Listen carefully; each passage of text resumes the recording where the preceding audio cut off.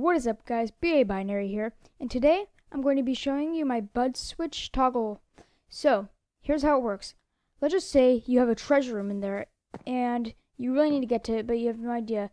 But then somebody comes along and they show you how.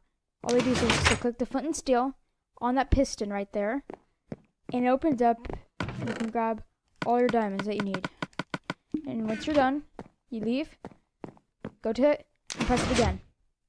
So, we're going to get right into building this.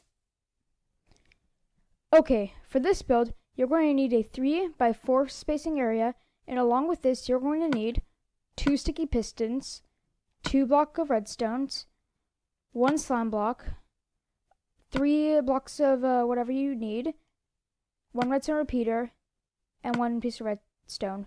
Well, more pieces of redstone, depending on how big you're going to extend it out.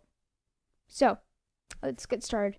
What you're going to do is you're going to come to right here, place a block up, and sticky piston. And you're going to break the block below it, and on that sticky piston you're going to place your slime block.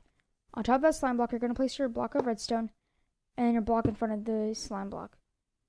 Then you're going to place another block right there, and a sticky piston on top, and break that block.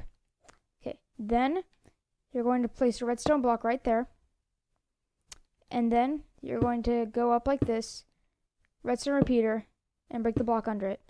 Now, this is it. You are actually completely done, surprisingly. But now you're probably wondering, is this it? How do I get to talk with something? Well, what you have to do is you have to come right here, place a piece of redstone like so, then go place another like this, place another like that.